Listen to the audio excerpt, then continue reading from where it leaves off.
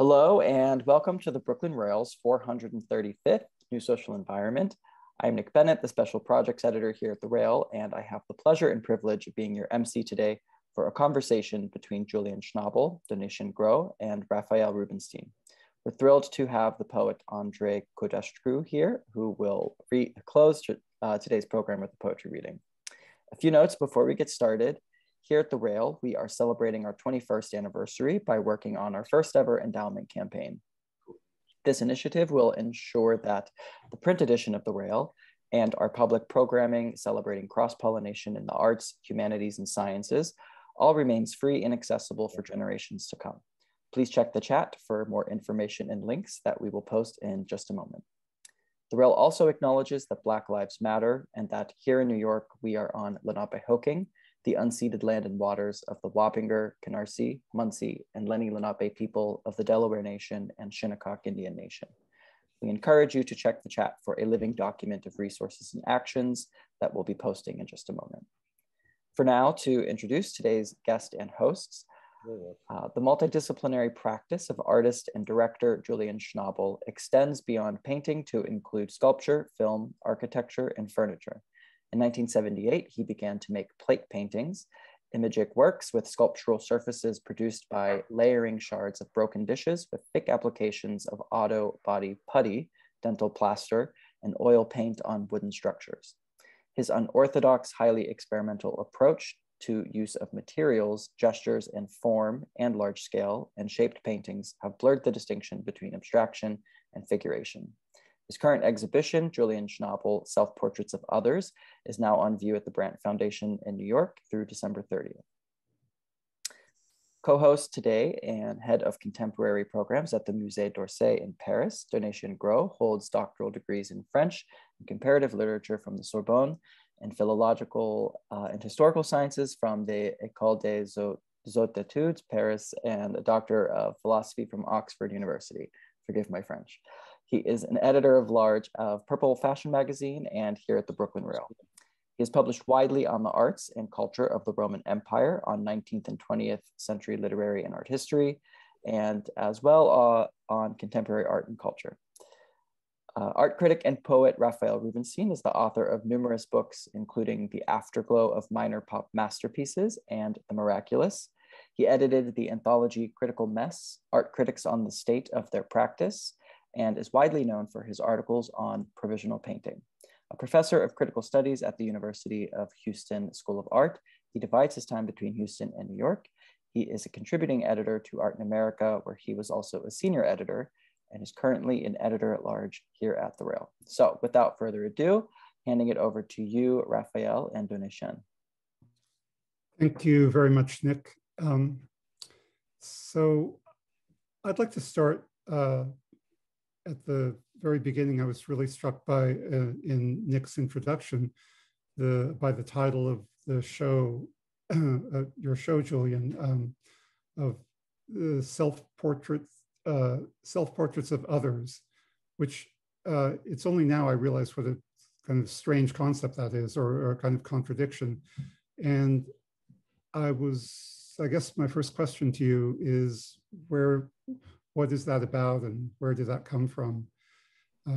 And how can something be, from your perspective, both a self-portrait and a painting of someone else, and all the questions and issues that these concepts bring up?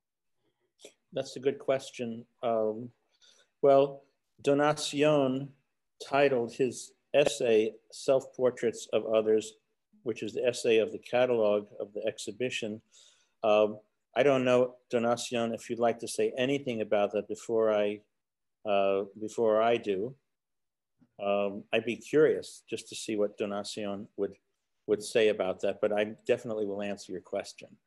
Okay. Donation? Well, thanks, Julian. A couple of years ago, when I was in New York, I went to see these extraordinary, but I was staying at Julian's, and I was at the studio, and when I'm with Julian, I have access to the studio all the time. And it's incredible because I couldn't go there anytime. And you see these extraordinary paintings, and basically what they all were playing with the notion of the self-portrait, which is of course a very important notion in art history, which Julian has made in his own way, but they also have portraits made by other artists. And I think this which Julian sort of took on.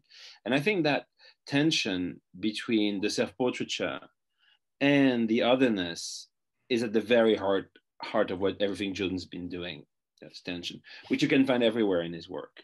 And so that's where the phrase self-portraits of other came about, because they are literally self-portraits of others made by others, but they are also self-portrait by way of others. And this tension between the individuality, the strong individuality, and the otherness, struck me as being what they all have together, whether it's through Velázquez or Caravaggio or Van Gogh or Frida Kahlo.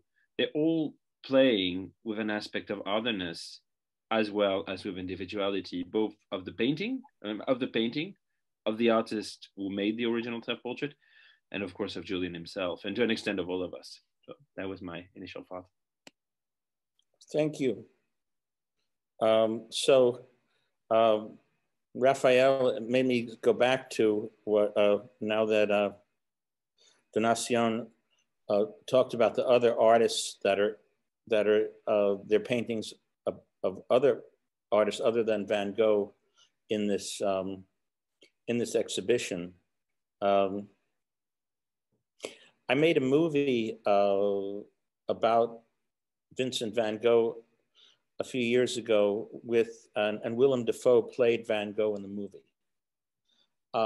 In order to make the paintings in the movie look like Van Gogh, who was being played by Willem, the paintings needed to look like Willem.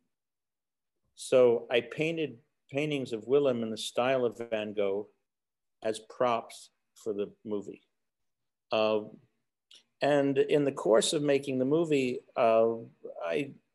looking at Van Gogh's work, I realized, I mean, most people know this, but it became more and more clear that he was making paintings of his own paintings. There are more than 15 sunflowers in the same position, because he was not just looking at painting from life, he was painting paintings of his paintings. And at a certain moment, and I guess when I made the movie also, the movie's really not about Van Gogh. It is, you are being Van Gogh. It's done in the first person.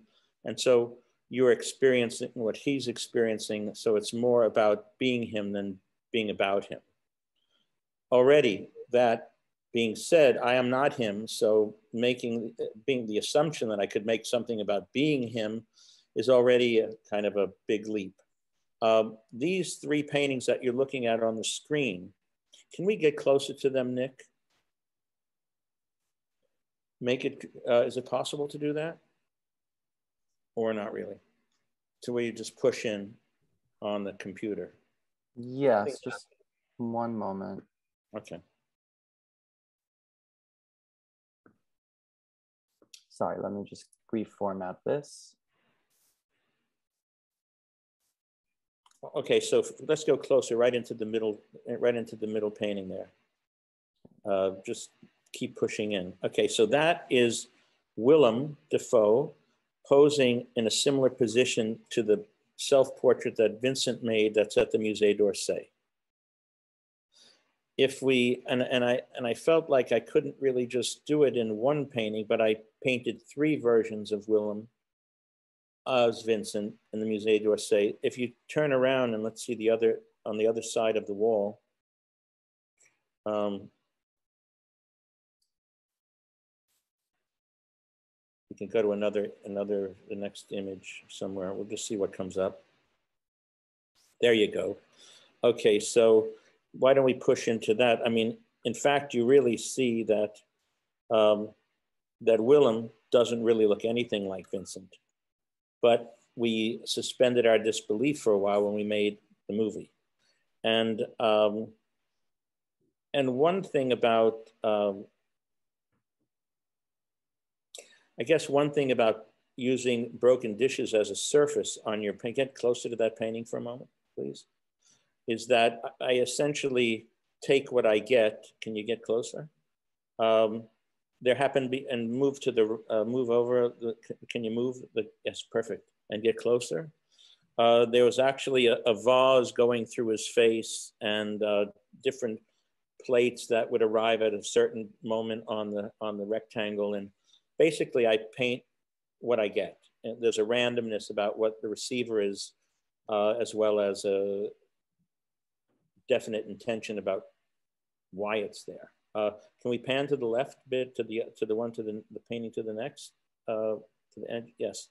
And I don't know if we could get closer, or can we move around? So the fact is that even the paintings of Vincent look quite different. So why don't we, let's do something for a moment. Can we back up and just see the room? So why don't we do this quickly first, so as not to get too, okay. There's 3 paintings of Vincent as Vincent. Across were 3 paintings of Willem as Vincent. And then, can we go to the end of the wall, or what other things are in your slideshow there, Nick? So that's how you walk into the room. If you want to go over to the Brandt Foundation, you can see them in the flesh, because I think it's sort of pathetic to look at them like this. And it's just like looking at a menu. Later you have to eat the food, but this is just the menu that you're browsing. So go straight to the end of the wall if you can. Is that possible? Julian, would you prefer if we look at them individually or I kind of like the idea, but you can just, press the button, because they're still not the paintings. But if you go to the end of the wall there, if it's, yeah. Well, go straight to the end if you can. This way? To your left. To this way? Right to the center of this. I'm talking about the center. Just go straight to the center. Yeah, so maybe it's a little blurry, but we can look at that. I made 3 paintings of the Mon Ami Paul painting that Vincent sent to Paul Gauguin as a gift. I didn't want to put 9 paintings in that room, so you want to hit the button. Maybe we could see a single image of it, or the 2 paintings in the back room. We should just hit a button, and so it's not too. Keep going. Okay. Yeah. Did you want to go to these? Okay, well, yes. So this is a painting. There are 3 versions of this painting also. That's one. That was the first one. You can hit the button. This one was the 3rd one. It says number 2, but it was the 3rd one. And I just think that maybe the best way to do this is just, let's just see another one. Okay, so there's 3 paintings with this image that morphs from one painting to the next. And that has to also to do with the way the plates are on the structure. Can we go to the next floor? Let me see can we see the side panel of all your images on the, yeah, the audience can see that too? Yes, they can. The audience sees the whole, this is good. The audience can see you, me, the painting, or I don't know what. Yes. Okay, so that's fine. So you see the paintings in the room, and just move up like that. Yes, the other way. The other up.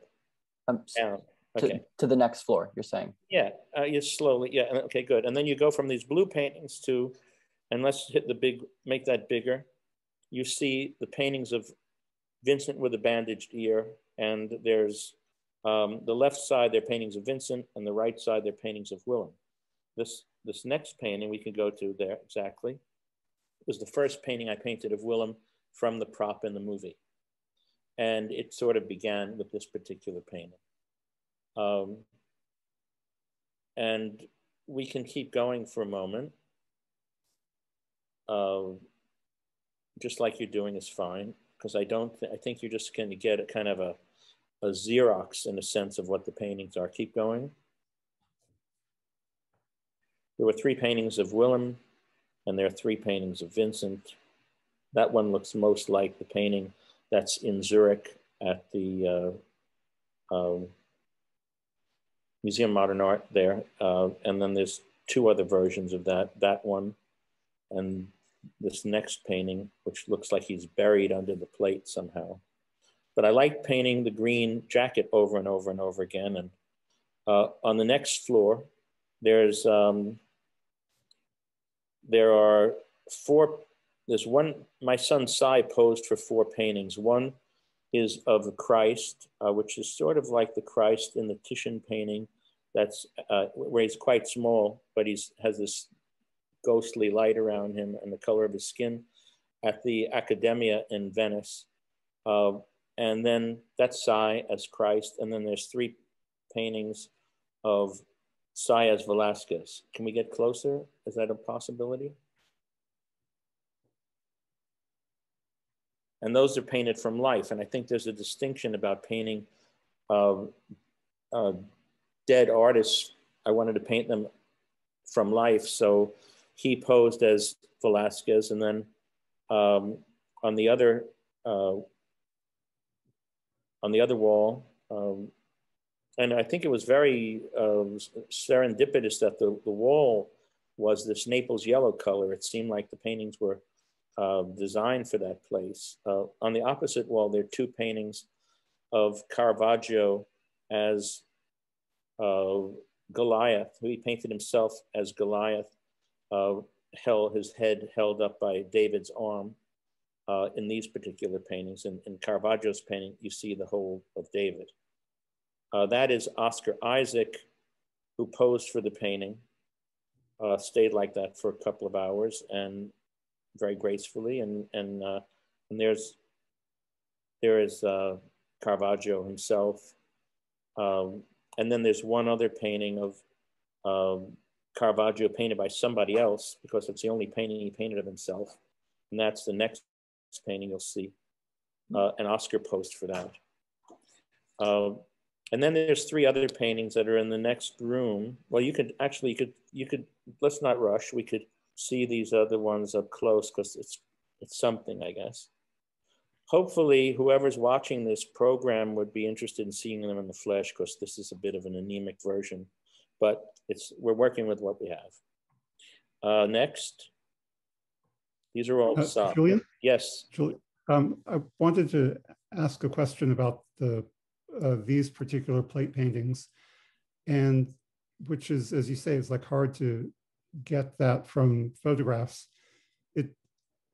I feel like the surfaces, the way a lot of the broken shards project out from the surface, it seems to me it's a much more challenging and irregular surface than your early plate paintings from the late 70s and early 80s, where things seemed, the plates were broken, but they were much flatter. And I feel like there's now much more 3-dimensionality to the plates. Is that true?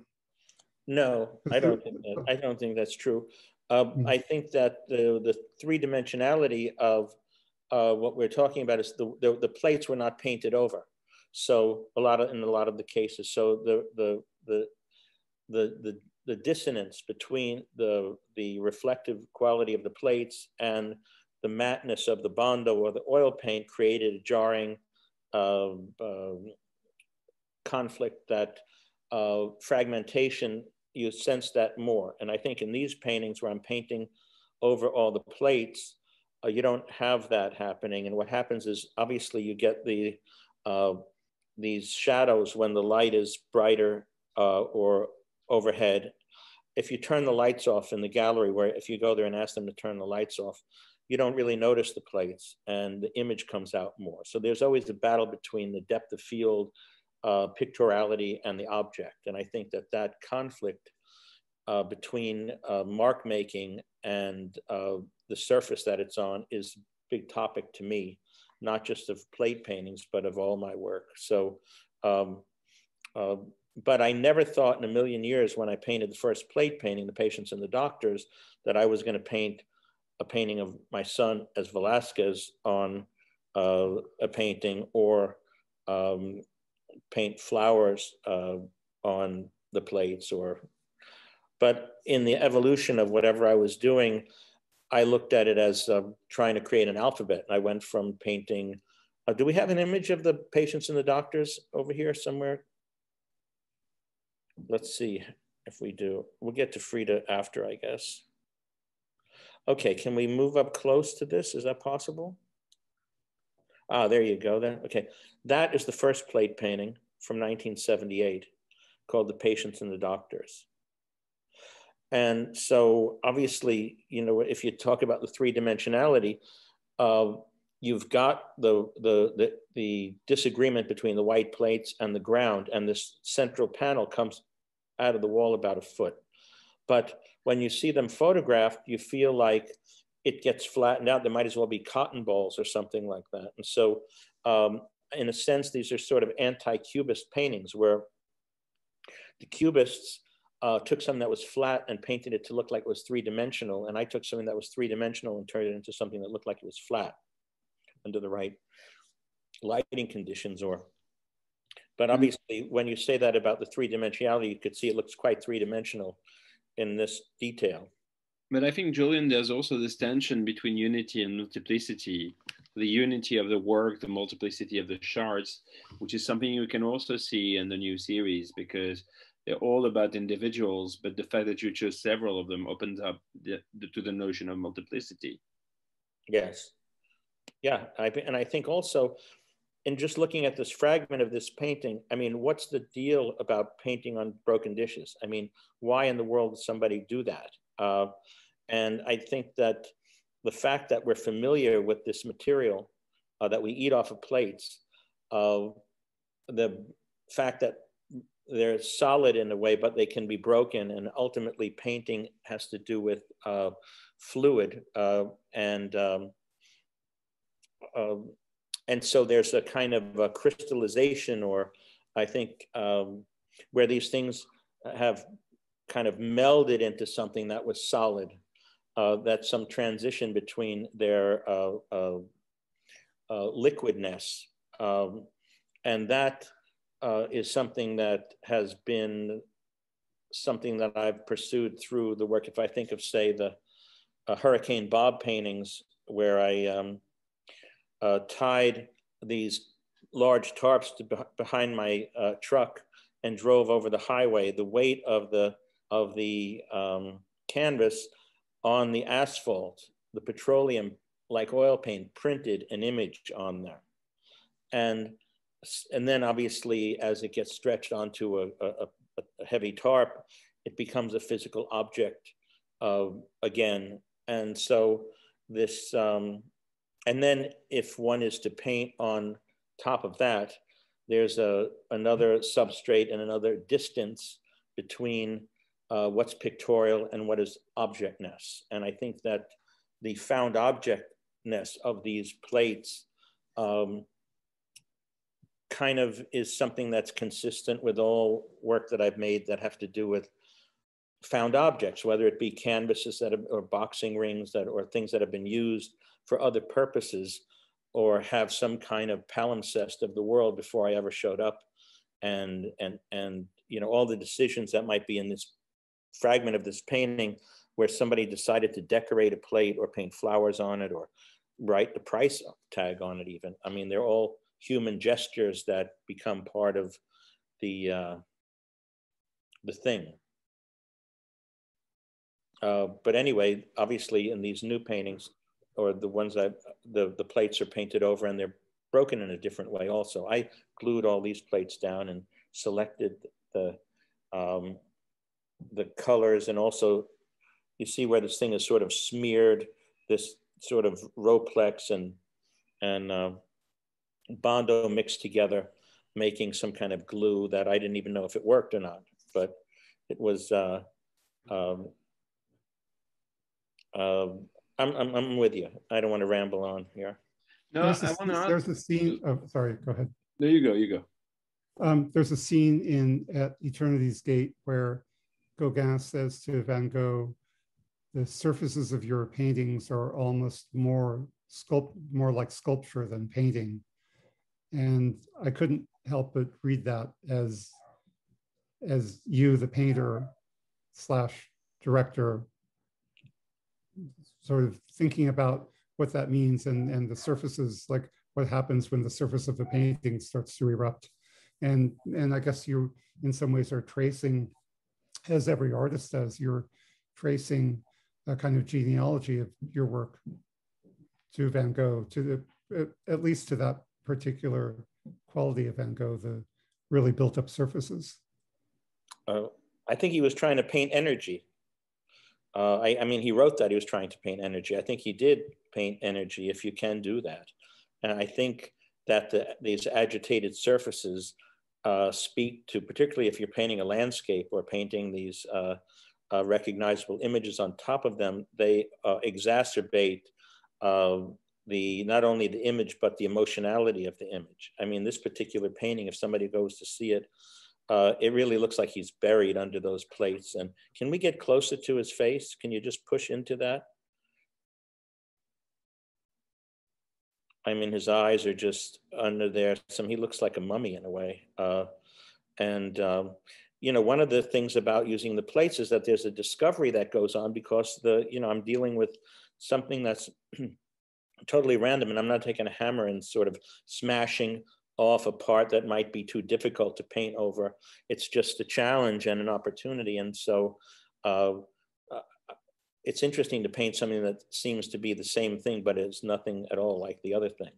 It is and it isn't, I guess. Yeah, but I think, Julian, there are also maps, that compose and decompose. If you think of the blind girl that's behind you, it's a portrait, it's also a map. And I think when I see this particular painting, it feels to me like a map, like a sort of map of a face, but a map that decomposes and recomposes, that almost ends up being like a beacon. And you can see an inquiry into the face that is quite specific there, into painting those faces in ways that are bear a form of resemblance, but then play with their resemblance and create a real plasticity within the face. I mean, all the faces in that series are plastic. Let's see another one from that particular group, Nick. Yeah, it's amazing how different they are from one to the next, but it was pretty glorious to paint his coat over and over, or hit this blue hat, and the freedom. I mean, I painted them pretty loosely, and I think that no matter how loosely I painted it, it seemed to sort of congeal or coalesce. Let's see the other one, which is, yeah, we can go closer to that, maybe just come into that more. And in fact, if you look at that, yeah, that's pretty good. And then pull back a little bit, it'll look like you can see him puffing on his pipe. The more you start to see the smoke in his cheek, that's okay. But painting is an act of discovery. I'm not doing it to show what I know. I'm trying to find out. It was maybe quite a dumb idea to think of doing this, because we've talked about this before. These images are so over reproduced. And I mean, most people go to the museum to see if the painting in the museum looks like the reproduction they've seen. Ah, yeah, I know that. I've seen it. I've lived with that. It's on my refrigerator. There it is in the flesh. Now I could go and see the next painting. And I think that the fame of Van Gogh and the drama in his life, or the drama in Frida Kahlo's life, or the act of Caravaggio stabbing somebody at a tennis match, exacerbates the myth in a way that that attracts. I think society loves a suicide somehow. That's why Andy's paintings of suicide that are not even interpreted, they're just presented, are so powerful. We have this voyeuristic tendency, but that being said, somehow, if I'm not doing it tongue-in-cheek and I actually try to paint the paintings, I feel like they become resurrected in a way, and they're alive with, and they're not ironic. They are I'm engaged in what, and I think that what you're talking about when you're talking about energy, I think that there's a feeling that you get from the paintings. That's something that is hard to describe. I wouldn't even begin to try to describe what that feeling is. But as a painter, going from, say, this eye, if we get close to the way his eye is painted in this, over these plates, and that's good, Nick, that's very good. And then cut to, let's see, the next, another painting of that particular, the same painting. Let's go to the next one. Yeah, that one, then we'll do the other one last. Okay. You know, you kind of see what you get. You know, there's a kind of shadow over his nose somewhere, or this thing goes through his eye. And these things are discoveries that are quite, I wouldn't call them abstract, but they, as you dissect these things, they become other images that have nothing to do with figuration. They have to do with seeing. Let's go back, let's go to the next one so we could just see the next one. But what I'd like to see also, yeah, we could go to the one you just had up there. Oh yeah, there it is. Come, let's get up close to that one. Because this one, his eyes are painted in a very different way. They kind of look like, his eyes look like they're made out of glass, or this vase goes through his nose in a way. And I like to, so years ago when I was with Jean-Claude Carrier, who wrote At Eternity's Gate with me, and my wife, Louise Kugelberg, I was alone with him in the Musée d'Orsay looking at the Antonin Artaud Vincent van Gogh exhibition. And I was looking at the way, can you make the mouth in the center of the painting more? And come, yeah, I was explaining to Jean-Claude, you see, his mouth is green, his face is green, and there's just an alizarin crimson line with a touch of Prussian blue in there. And he felt like, he told me that he felt like Vincent was talking to him about how he painted the painting. And I think at that moment, we decided to make this movie about Vincent, but we didn't try to make something that was autobiographical. We thought, we'll make up the stuff, and that way nobody can say it's inaccurate. But that moment of seeing together, I think,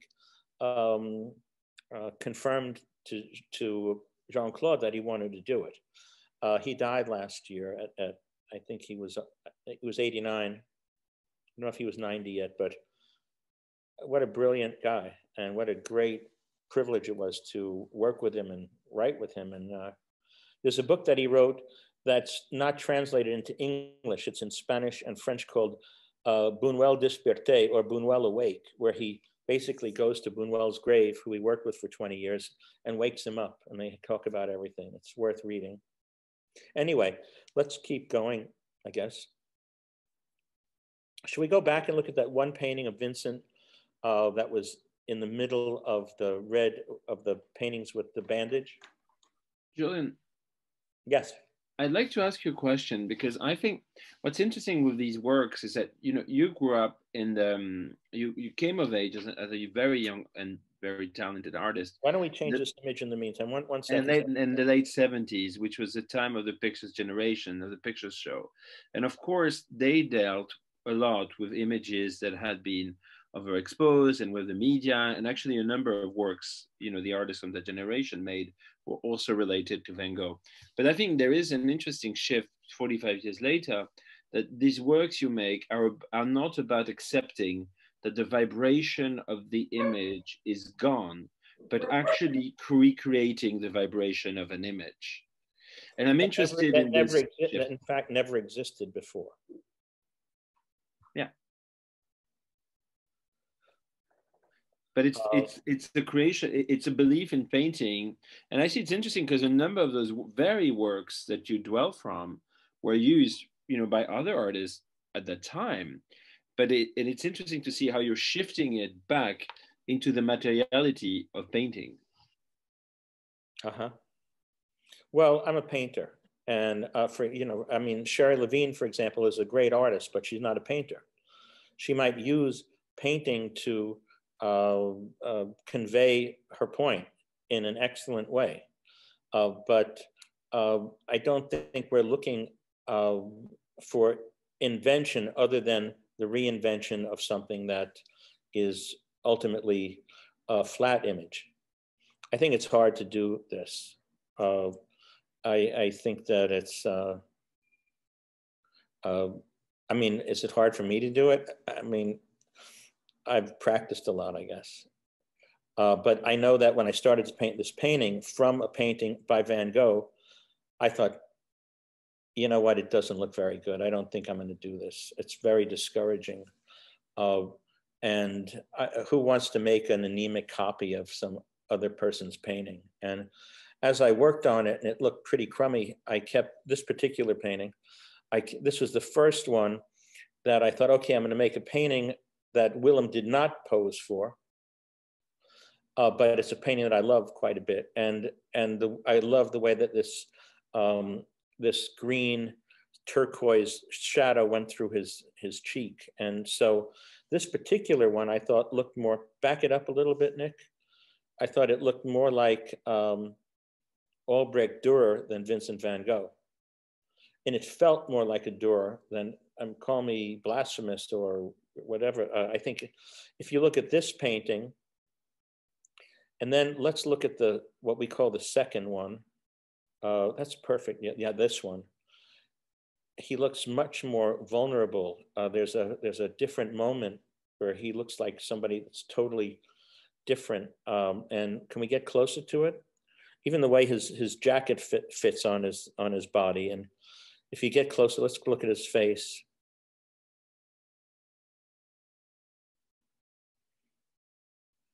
It's a totally different painting, and felt like I needed to see both of them at the same time.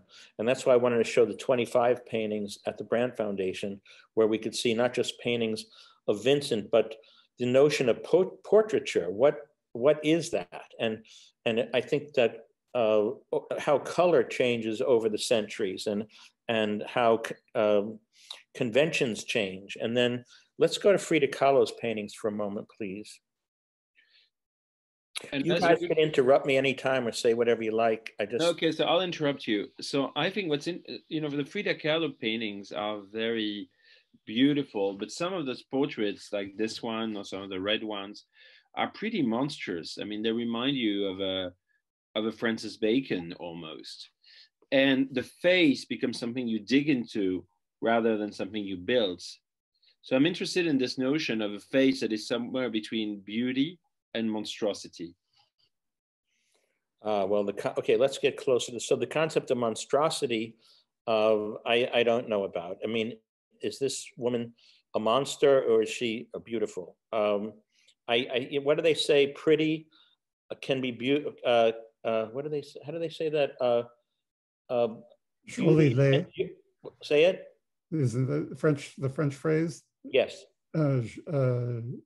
Jolie lait, something like that. Donatien, you know better than me. You know, the phrase, yeah, that's the Americans thing. We say that, but jolie lait, we never use it in French. But yeah, jolie lait. So say it for the Americans.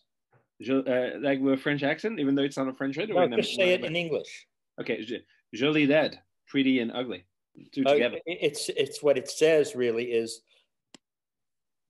ugly can be beautiful is the essence, but pretty never. Right? Ultimately, that's what that means. I want to agree with Donatien. I thought of Francis Bacon as well, and some of the portraits there, a couple of them where just when you get up close to the face, it looks like raw meat. That's this sort of body that's been torn apart. But a few things I just think are important to go into a little more. I'm curious about the relationship to photography. Well, can you just keep that thought? I just want to finish up with Frida for a second. Yeah. Okay, if you look at her chest, her heart is painted outside of her dress, and there's an artery. And then let's go to the other painting of Frida, just to finish my thought about why or who I would include. These two portraits are part of the same painting called Double Portrait of Frida. And she had an amulet at the end of one of her arteries that had been snipped with a scissors. And I don't necessarily think that the Van Gogh paintings might be more monstrous than than these paintings. If you read Ronaldo Arenas's some of his stories where women and men turn into monsters, they're vivid images that sort of correlate with this stuff. But the idea of beauty is what do you think? I'm going to ask you, Raphael. What do you think beauty is?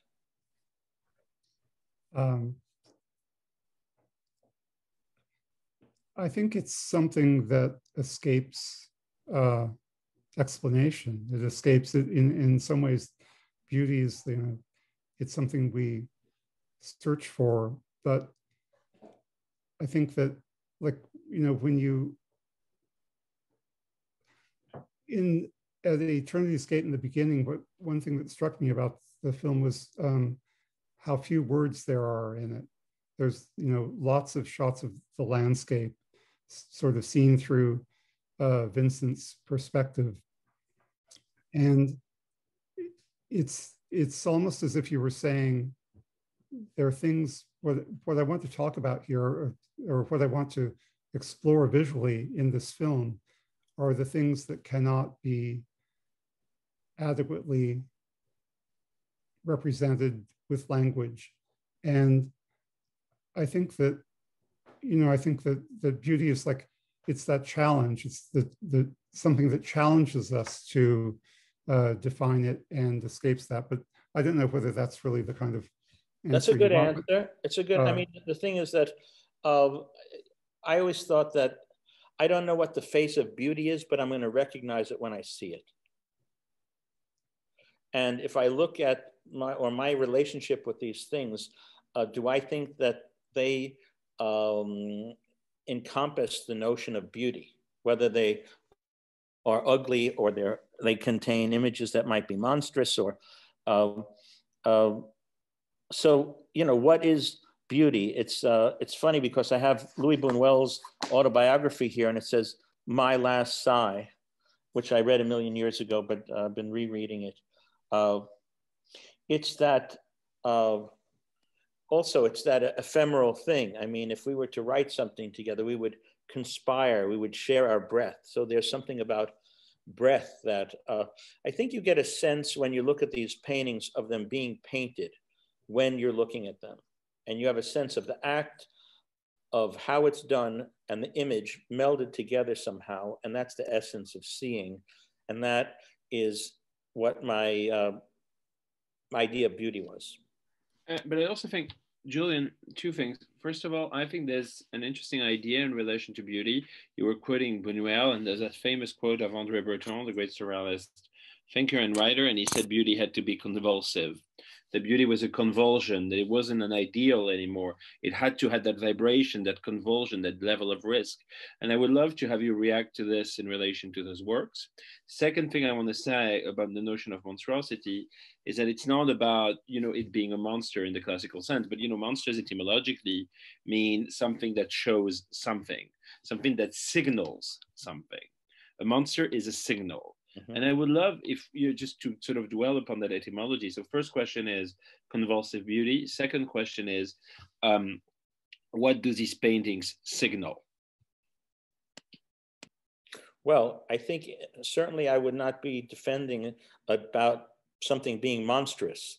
So just in terms of just that particular word, I would say that all of these paintings are monsters in the sense that they actually are alive.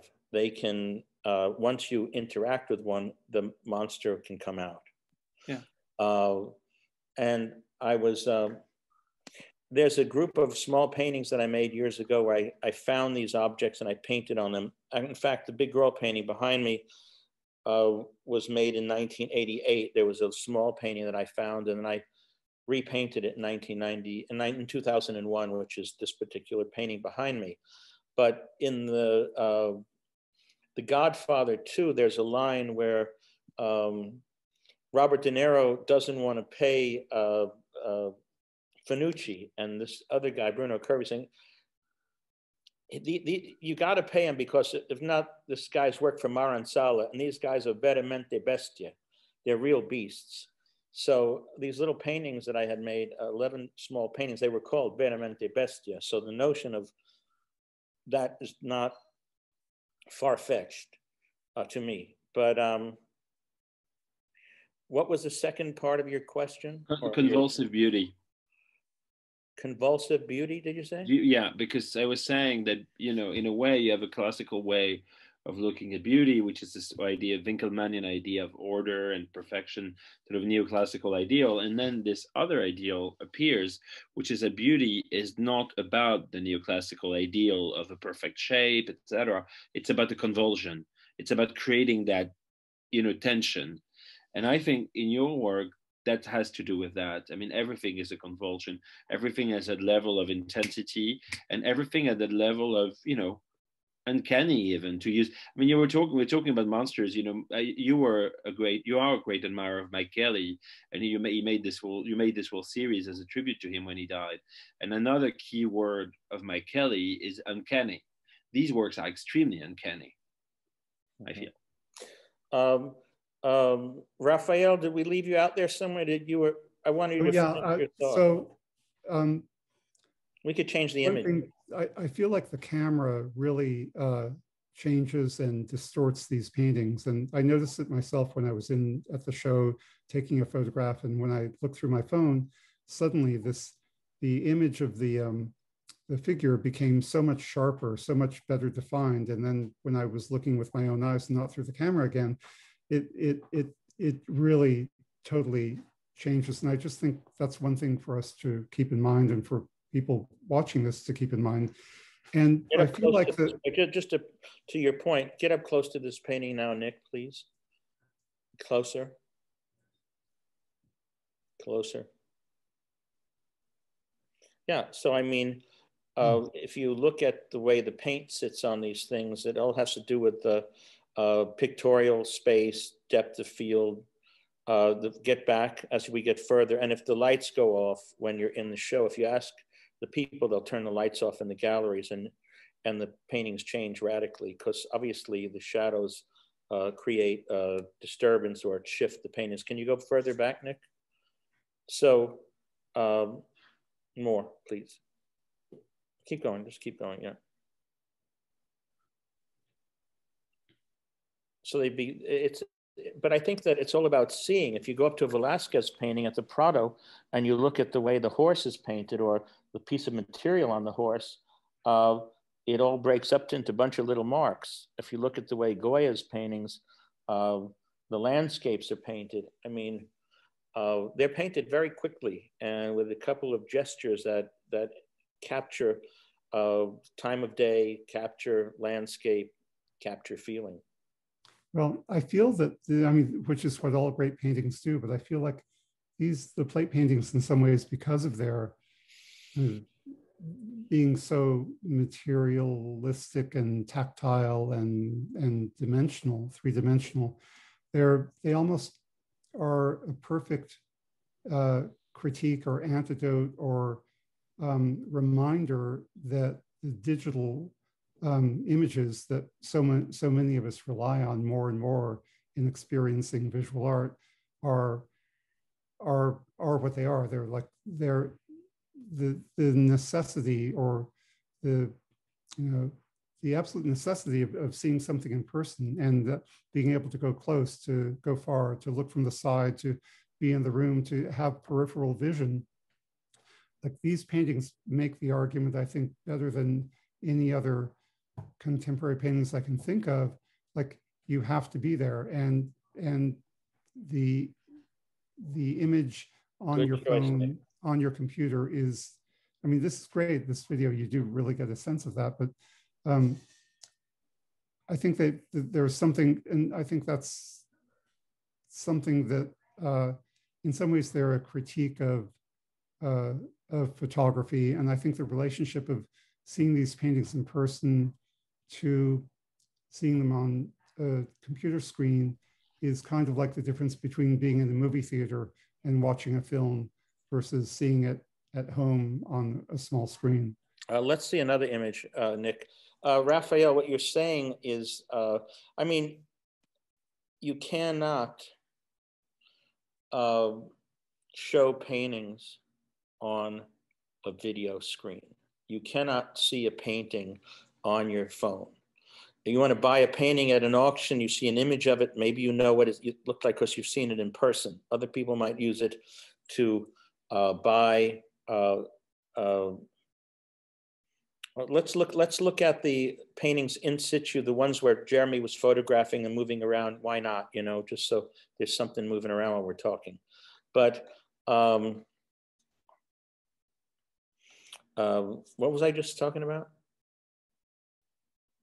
What was the last thing I just said? Well, you were saying that you know, someone who wants to maybe. Yeah, I mean, so for example, you have an image of it. Even if you have a 3D image of this thing and look at it like that, you'll never know what it's like to stand in front of it. So I'm saying that people can use the internet to sell paintings or make pictures of paintings, or they think they're going to show something in a painterly way, but it's in the ephemera. It's not the same thing. Painting is painting, and that's it. And you either,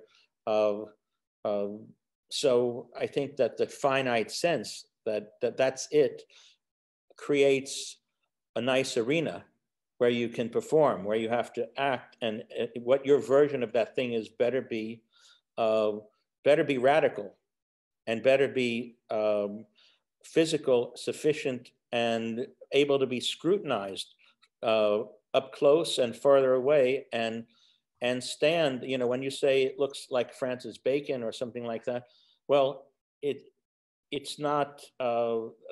Francis Bacon's a great painter, but I would think that it wouldn't be enough just to look like a Francis Bacon. It's got to be certainly as powerful in its way of nature of its own to be. In fact, there's a picture, I don't know if Nick has it, where the painting of Willem is next to Francis Bacon's Vincent on the Way to Work. That was at the Van Gogh Museum last September, but during the pandemic. But I was pretty satisfied to see the way that Willem looked as Van Gogh next to that painting, and they were both the same size, and they were radically different. It was not that one; it was the one with Willem in the red, in the red and green painting. Anyway, maybe we should stop talking and let people ask questions. Is that? I want to ask you one last question. How are we doing here? Julian, I want to ask you one last question. You look like Dr. Strangelove with that. It's fantastic with that thing. Go back to him, please, Nick. I want to ask you one last question about relation, because I think your work is very much about how we relate to one another and how we relate to the world. And I think, you know, whether as a filmmaker, it's always been about interactions and figures you brought to the forefront. As a painter, how you relate to the weather, as you relate to the climate, how you relate to human beings. And I see that these works that are about relations to people you are close to, whether it's Willem Dafoe, whether it's Oscar Isaac, whether it's your own son, and to artists you're close to, and to a material you've worked on for 40 years, you know, for me, they encapsulate the fact that all your art and all your life is a web of relations. So can you tell me more about this by any chance? I don't think I could say it better than that. I think what you just said is very, very meaningful to me. I mean, you can't separate I think when I had the show at the Musée d'Orsay, I hung paintings of my own with Van Gogh paintings, with Gauguin paintings, with Cézanne paintings, with Toulouse-Lautrec paintings, with Manet and Monet paintings. And there was a dialogue going around there through the century of people in a painted dialogue. And that's what we are in. And we can have relationships with other artists that we've never met. Their work is quite alive. Vincent van Gogh's work is alive. So is Caravaggio's work, or all of any work that is worth its salt is becomes alive as soon as somebody else, some living being has some kind of interchange with it. So things that are personal. If I talk to a young artist or they say, well, what, will you have any words of wisdom for me? I would always say, keep it personal. If you ask Marty Scorsese about, what would your comment be to a young filmmaker? He'd say, make it personal. And I think that whatever that version is, I mean, Blinky Palermo, there are no people in his paintings, but the paintings are personal. The way that the paint is painted on the aluminum, just the gesture. I mean, the way that Mondrian said he didn't want to use curved lines because they were too emotional. But in fact, when he even painted a straight line, it was emotional. So I think that there is humanity that we can find in art, or we could find a lack of humanity in it. And the lack of humanity can be a physical manifestation, as well as the notion of locating something that where you feel the humanness of that thing. It's an absence. We can call it soul if you want. I mean, if somebody plays an instrument with soul, or in Spanish they use Lorca would use the word duende. You could go to see Paco de Lucia playing the guitar, and somebody would just want to have a sex change operation. They would want to cut their hair out. They want to move to another country just because it was a cathartic, amazing experience. You could also hear somebody play an instrument and there's no magic there. So I think it has to do with magic also, and a belief in magic. Oh, you're a great magician. Thank you, Julian.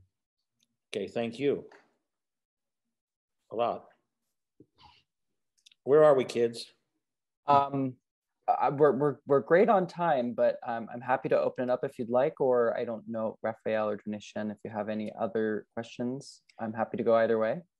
I feel like Raphael didn't get enough chances to say what he wanted to say. Am I wrong? Yeah, you're wrong. But there's always more. Oh, good. I'm glad I'm wrong. Yeah.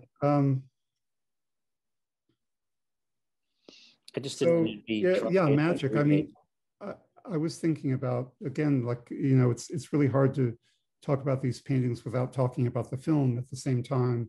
And I know you said that this was usually the films are influenced by your paintings in the past, and here the paintings have been influenced by the film. So it's kind of reversed, but they are so, I guess.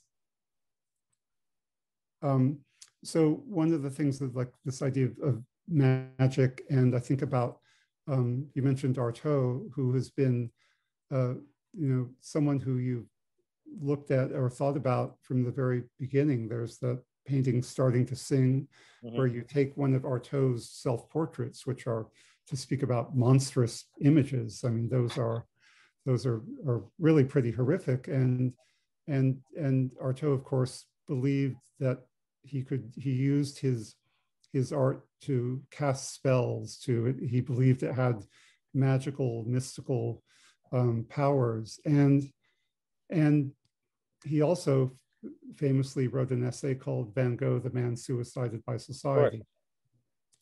Right. And I think that in the film, well, that's why I called the painting The Patients and the Doctors, which was the first plate painting. So this has been something that's been, you've been thinking about and responding to throughout your entire career. And in the film, I was thinking about the relationship to institutions. You portray Van Gogh. On the one hand, he's battling against and being attacked by the academy, the art academy.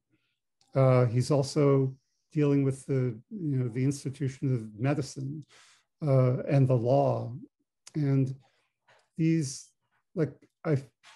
it's maybe more of a subtext, but I think that, I'm not sure where I'm going with this, but like how all of these different strands kind of come in and out of the work, whether it's the paintings or the films, the idea of the individual, the artist as an outcast, the artist as someone who has this kind of insane belief in the power of their work and what they have to do, how they suffer from that, and how the society around them is in some ways the enemy. And I feel like that's obviously something really important and central to you. And I wonder if you have thoughts about why you have that.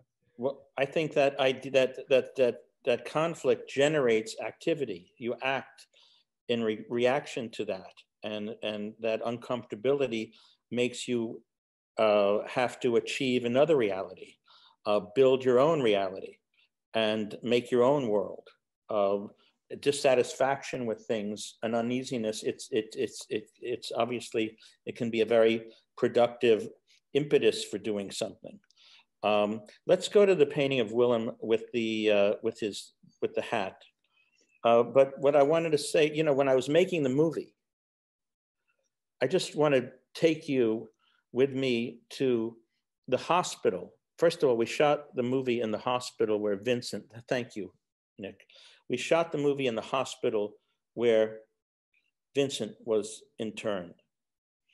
And Willem sat in this office with a young actor named Vladimir Kosiny, who played the young doctor, Dr. Ray. And for Willem sitting there, he's not acting. Willem is sitting there.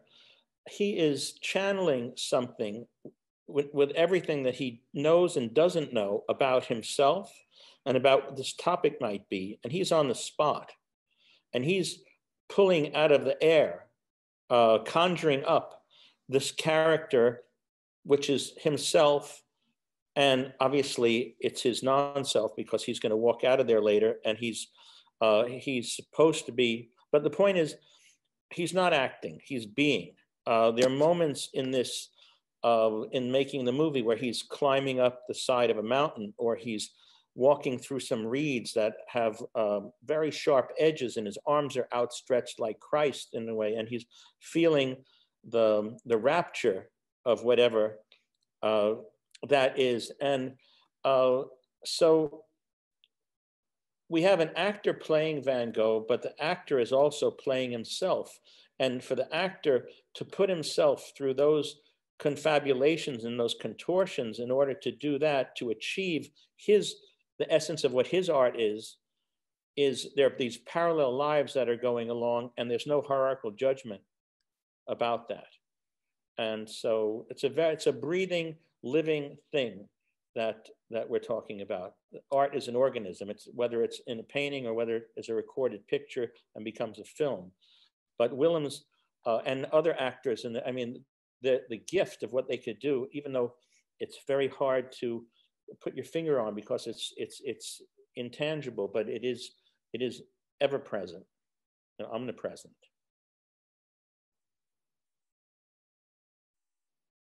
Hello.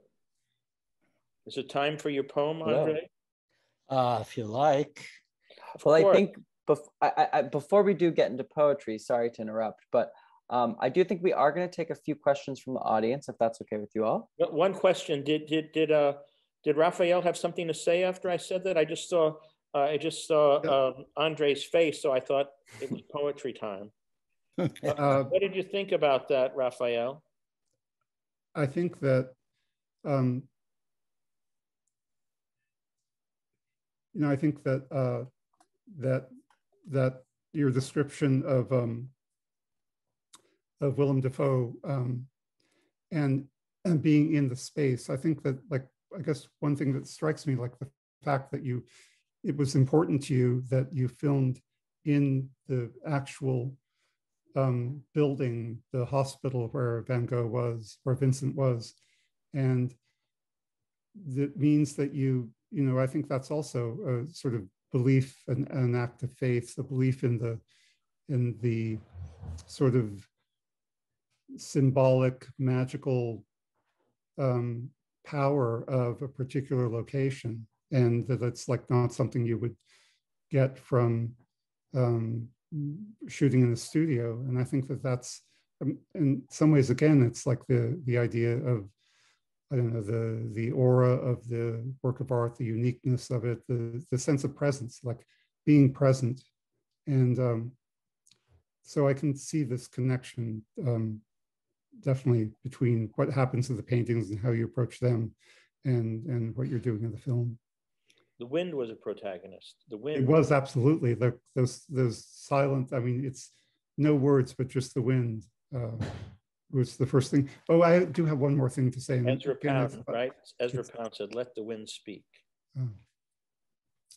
And who said, "Not me, but the wind that blows through me"? I don't know, but he could have said that too. I don't think so, though. So shall we add some questions now, or what do you think? I would love to, but I first want to thank you all. Thank you so much, Julian, for your generosity today. Thank you, Raphael and Donatian, for your wonderful questions. We're going to kind of flip the script today. We usually end with a question or comment from Fong, but we are going to open it up today with publisher and artistic director of The Rail. Over to you, Fong. Thank you, Nikki. Thank you, Julian. Thank you, Raphael and Donatian. A lot of ideas came forth from this conversation. First of all, when you mentioned about decompose and recompose, Donatian, of the image embedded, I can't help but to think of those paintings as if they are excavated site. You know, it's like a quarry being excavated for rock, stone, sand, mineral, and whatnot. And I think that is very interesting way of looking at them from different sides.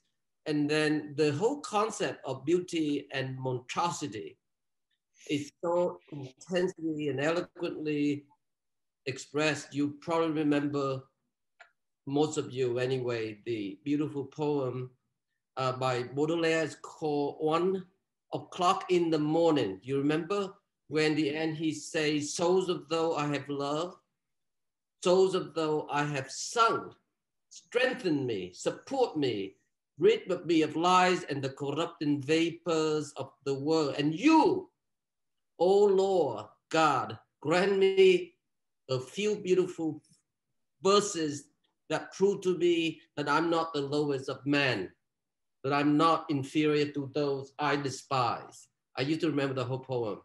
But that's, I think, it lies in between. But I have two questions for you, Julian. One is, one of the most beautiful highlight to go into St. Mark bookstores when I first came to New York in the late 80s was to have discovered Hahnemann books. You remember the great Hahnemann books? And one of them was solely about Jean Genet two essay. One, it was called Rembrandt's Secret. And the other one was great. What remains of a Rembrandt painting torn into 4 equal pieces and flushed down the toilet? You remember that essay at all, Raphael Donatian? Was written in 67, I think, where he encountered how sat across him from the train, Jean Genet speaking, recounting the experience from the old man sat across him. Old man whose face was filled with gravity and difficult life experience. And then for one instant, he and that old man became one. And therefore he understood the significance of the late Rembrandt self-portrait, because Rembrandt is no longer the proud, talented Rembrandt when he was younger, but rather after his 2 wives died, Titus, his son, died, the whole business went bankrupt, no money. And then he paid himself as an ordinary old man, Julian. So that's where the whole idea of self and self-portrait lie, that in the middle of that assimilated, subtle, you know, one strand of hair that separate the concept of beauty and monstrosity, or recompose or compose. And I'm just asking whether you knew that essay, and that's number one question. I come to number 2 later. Can you, were you aware of that essay? No, but obviously somehow painting those paintings, I'm already dead. Cool. Well, that's a good question, answer. All right, number 2 question. I remember talking to Ron workshop, you know, Julian, and he was talking about you. He said that you love monumental form. And in talking about you, Ron recalled his own experience reading somewhere when Rodin was making the monumental Balzac, portrait of Balzac, and he didn't like the way it looked somehow. And he took a sledgehammer and he gave it a hit and it gave a twist of energy. And I'm wondering whether you have done that, hammering some part of the plate painting occasionally. Well, in this particular group of paintings, I didn't knock the plates off when they were disturbing the face or more difficult to deal with. I have on occasion, or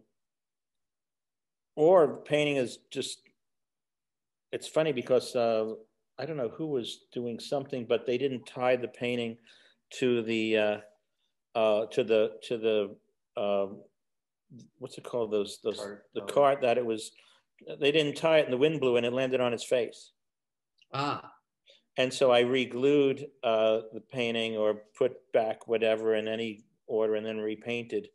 That happens on occasion. I mean, there's a painting that I made for my son that had this large protrusion over one eye. I really thought about smacking it with a hammer, but I didn't do it. I left it on there. So it's rare. But on the other hand, absolutely, if I'm making a sculpture or different things, there's many times where I've taken a chainsaw or something like that and just cut something off. Or all the sculptures basically are me reconstituting other sculptures that I made and reconfiguring them. And they change a lot and become something else. But the recycling is something that I like to do. Great. Well, I turn it over, but I must say this, Julian. Your first plate painting is interesting. It's called Patients and Doctors. And it's also plurals, patients and doctors. And I think in a way, Julian Raphael, and he's doing both. Julian is being play both sides of the doctors in multitude way and the patients simultaneously too. We'll talk more, Julian. I just want to also congratulate on Julian newborn baby. Esme, yes, she's 2 weeks old. She's 2 weeks old, can't wait to see her. And not bad for a father who has so much energy and love to give away. Okay, back to you, Nikki, for the next questions. Well, thank you, Fong. One more thing, I want to say one more thing. Thank you for the poem, Fong. The poem was superb that you wrote about the show, unexpected. First time I've seen a poem written by the editor and publisher of a magazine, I think, of an art magazine, certainly. Thank you for that. Well, you're welcome, Julian. I enjoyed very much writing it. Back to you, Nikki. Well, thank you both. And we'll post a link to that poem review in the chat. So next, I'm going to pass the mic over to our friend, Lynn Crawford. Lynn, you can turn on your mic now. Hi, thank you. Please don't jump on me if you don't like this question. Okay. It would be impossible. You're on the other side of this computer. I know, but still. Okay. When you had the image of Willem as Van Gogh in the hospital, and you were talking about the unease he felt and how that inaugurated a sort of activity, right? Sort of launched a leap and sort of a frenzied action. I kept wondering if unease, if you don't also see unease as leading to sort of almost passivity. You know, I mean, if you think about like, I prefer not to, you know, that great Bartleby phase, but even something else where it's sort of this bleak nothing, as opposed to an articulated kinetic, the articulated kinetic responses that you so beautifully depict. But do you ever think in your mind are you balancing them with that, whatever a vacancy means to you? Well, I think if you think about that particular scene, which you probably should maybe rewatch, I'm not talking about the scene. No, I'm not talking about the scene. I'm talking about your approach. I'm talking about just how you're looking at passivity versus action. Right. So I don't understand your question. I'm curious, you've said a lot about activity and action. And how does activity balance with passivity? Kinetics. And I'm curious, because there is stillness in your work. I feel like there's always been stillness in your work, and there's always have been pauses in it. And I just haven't heard you speak about it today. So I'm curious to hear you talk about it, because it's not relentless. It's very, it's very even flow. I get it. So if we think about, for example, okay, the movie, I sent Benoit Delhomme to Scotland because there was no more wheat in France. They had cut the wheat fields down. And I wanted Willems or Van Gogh to be walking through the wheat field. And so I sent Benoit there so he would shoot his feet. So Benoit is shooting his feet, wearing Willem's clothes. And we're telling Willem's story by the person who's looking at his feet while he's walking. And I think in that sense, it's very introspective. It's very sort of utilitarian in a way. We all have to walk somehow. But I think it's also,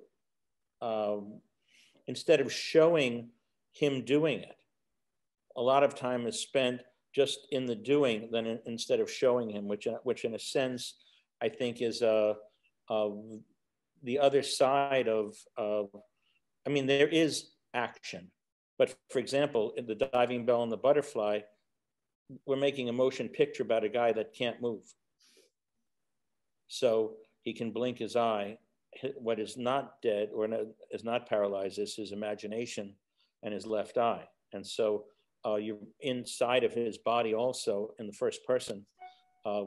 And I think that kind of inner life that exists in these movies has to do also with a certain amount of claustrophobia that I think people feel, or it's scary to people, or when they sewed his eye up, he's not moving. Somebody else is doing that to him. So no, I guess we're talking about the act of painting, or the act of, it's very physical to make a movie. And also, if you think of him climbing up the side of this hill, or me having to walk everywhere where we wanted to film, which was further than I intended to walk. But if you want to capture that, you have to. That's why I say I don't think people are acting. They're just being in a situation. And I don't know if I'm answering your question or not, but for example, the young man who's talking to Willem, who I think did a great job, but until he did what he did, he was too nice to Willem. And I said, well, you're too happy. Why do you like this guy? Because he's the actor that you know? Or why should you give him this credit? Didn't this guy just cut his ear off and scare these, and the guy just ended up sitting in front of you. So why are you so nice to him? And we had to kind of review what happened in his life that might set up a different dynamic than when he came in and we redid the scene. And so I think there is a kind of way of receiving activity or actions that are just as powerful as the. Oh, absolutely. And that film's a beautiful example of it. And so is your work. Well, I was just curious to hear you talk about it. But there you go. Thank you. Okay, well, thank you. Thank you. Anything else? Yes, I'm going to pass the mic now over to our friend G.E. Schwartz. G.E., you can turn your mic on now. Hi, thank you so much. And amazing on so many levels. My question is, are shows and projects like this one, are they catalysts for more work in a different direction? And if so, how? I mean, where's this going? Oh, well, I made those paintings in the course of about, I guess, a year and a half, from the time that I was finished making the film, and I took some of the props from the movie and I made paintings out of them. I didn't know how long I was going to do that. And I didn't know that I was going to make 3 paintings of each one, but I felt like I needed to examine that a bit more, and I wasn't satisfied with just that. I had to dissect the experience for myself and the viewer. I also wanted to show all of those paintings together. And so, and I didn't want to just be stuck making paintings of Vincent van Gogh. I wanted to look at other palettes, paintings that have been made in other moments in the different centuries, and what portraiture meant. The idea of and you get all of those paintings by other people, whether it be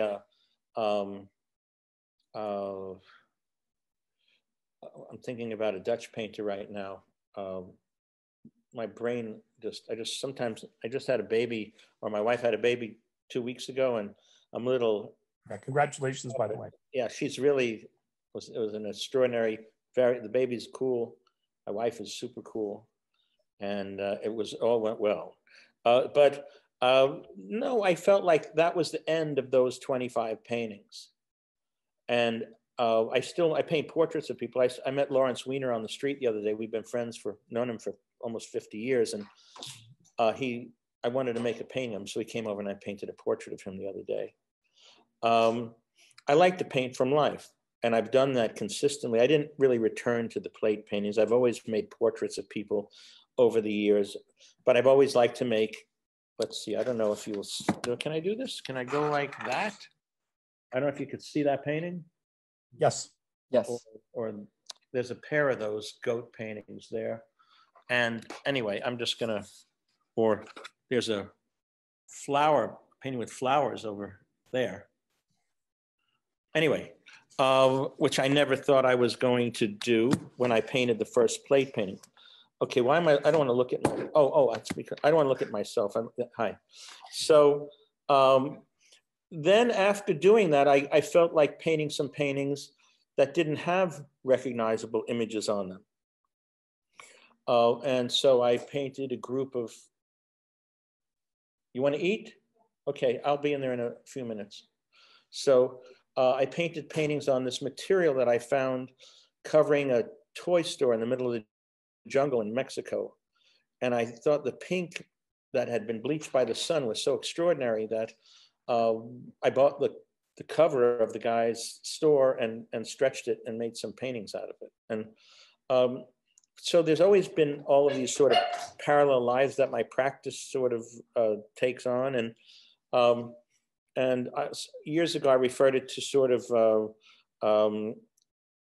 farming, you know, where you plant potatoes for a while and then you plant tomatoes. And so where is it going? I'm just trying to think of what I painted these paintings of the flowers in the driveway that my son Vito showed at his gallery on 19th Street during the summer. And then I've been painting some paintings recently of there was a house without any electricity or water at my wife's, that belonged to my wife's grandparents in the middle of the countryside and near a lake in Sweden. So her brother sent a picture of this house and I took a swim in that lake, made a painting of the house. The left side of the painting I painted with a brush. The right side of the painting I painted with my fingers. So it's an idyllic house in a landscape, and I painted a white mark over it, or a couple white marks, similar to the way they would intervene somehow. And I don't really see a hierarchical difference between something that you can recognize or a piece of material that you recognize, but you're not interpreting anything as you deal with it. I don't know if that's an answer, but I'm busy doing things. I mean, my son Olmo was driving through Sicily and he saw these billboards that had been redacted and he thought they looked like paintings of mine. And when he sent me the image, I made some billboard paintings that don't look like those things, but configured into something else. But they have stilts. They're painting on stilts. And you'll see them someday, but I did that too recently. No, it's a lot like Mallarmé's divagations. One thing just could lead to another or not, and then we have something different. So it's wonderful. Thank you. Thank you. Well, thank you, GE, and thank you, Julian. We look forward to see these billboard paintings one day. I want to thank you all once more for this wonderful conversation. Thank you to everyone that asked questions. I think now is a good time to go over to poetry, and a thank you to those that sent in questions that we couldn't get to. But here at the Rail, we have a tradition of ending our community events with a poetry reading. So I am thrilled to welcome our poet laureate of the day, Andrei Codrescu, to the stage. Author Andrei Codrescu was born in Sibiu, Transylvania, Romania, and emigrated to the United States in 1966. He is the author of numerous books, poems, novels, and essays. He founded Exquisite Corpse, a journal of books and ideas, and was a regular commentator on NPR's All Things Considered. He taught literature and poetry at Johns Hopkins University, the University of Baltimore, and Louisiana State University. Andre, the mic is now yours. One more thing, right before Yes. Andre comes on, I don't want to interrupt him. Could you send me those questions? Absolutely. Not now, I will. whenever. Just be curious. Whether okay, excuse me, Andre. Thank you, Nick, and thank you, Julian, for being so articulate about your work and sane about it. It's not often you hear painters actually speaking so articulately about their work. That's why you need us, the poets, to and I noticed that you did make references, everyone in the conversation made references to poets and poetry. So without us, you use us as props, I think, to continue your conversations with yourselves. And well, there's a very beautiful exhibition of René Ricard paintings with his poems written on them at Vito's Gallery right now. Okay. You might find. Yeah, I know René. Yes, indeed, he was a walking poem. He could. I'll read two works. One is one is called Metaphors on Fire, and I'm sure they relate. There are no passive or reversible metaphors. You turn something into something else, it stays that way. I think of how we treat others, other species, other times. They were once metaphors. Prototypes transformed by utility. A horse was metaphors. An ant, a cigarette is a glass of milk. 1970 anthem. There is a lot of wisdom on television. It was once a newspaper blown by the wind. This summer, the play of life and death, the daily search for food, were once a pigeon on my roof. The fight for survival is fun, violent, alcoholic. Once it was a love shop. Death is a ghost dog indigenous people kill for food. Responsible for our own economy, we're a small group of metaphors where everyone turns everyone into whatever feeds the overt mood. No matter, my matter will go into the forms of matter my comrades oddly need. I am so lucky to have this matter and time to have matter and gang in the horror dome. We poets soothe by moving the camera now, hyper close, now far. Mysteries multiply when we bring our friends to turn into cabbage rolls or spirits. The stock market keeps going up. Our wave of the statistically poor takes back the city from the tourists who live in the technicolor version of black and white childhoods, blissful under the rain umbrellas of ancient classrooms we made restaurants, our inexhaustible menu. The drone of history bent on ideology describes much of what we know as malleable inside the atomic novel of metaphor, a rain of words in the taste buds of any soul, directing its affections and weaknesses to our metaphors, palliatives for a world of loss under attack by pronouns, but capable of love. Truth gets in the way, a vertical Berlin Wall in Brooklyn. Language, poverty, madness, change, ungendered lump of memes, to discontented restlessness. Progress, men said. Then he was a bird. I'm going to read one more, which is a prose work. It's called Dear Meat. What's your point? Yes, you were ahead of your time when you presented your dystopia to the class, but nobody applauded. That was 100 years ago. It was hubris. It was the same hubris that propels you now, but it is no longer prescience or vision. It is just kvetch. Your body got there along with every other body, though yours is experiencing extreme ennui. Been there in my mind. There is a bittersweet quality to retrovisionary ennui. If anything, one-way meat was always planned obsolescence. Look at me now. I move, I sing, I fuck, and I feel no pain. And I don't have just one body, I have many, of every sex, color, and dimension. What do you mean it doesn't smell? See that little icon of a huffing nose with expanded nostrils on the right side of your screen? Push it, and the effluvia menu pops up. Smell to die for wafts out. You are in the bubble bath of infinity, smelling like a rare orchid or a vile cabbage turd. When you had your meat body, you never had such olfactory possibilities. Here are 1 million orgasms impossible in meat space. Death has been abolished. When you move into the virtual world, you don't need much. No clothes, no furniture, no shoes, no school. You simply walk into the blindingly white screen holding your tablet. When meat dies, the memory of you stays behind within the meat memory of those who knew you. They will soon follow, tablets clutched like genitals at an army physical.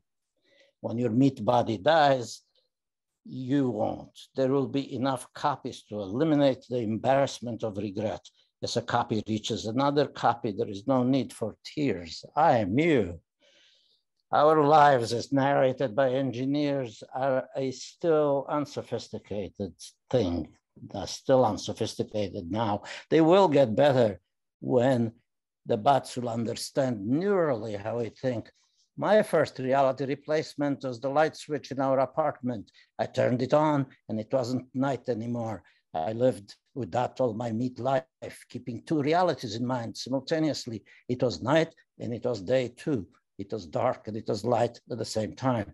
The reality replacing machine made things interesting. For animals, it is always dark at night, unless they live with us. There is no such thing as an avant-garde body, only a mind located in meat. Suicide is the only avant-garde. With the flesh gone, we live forever.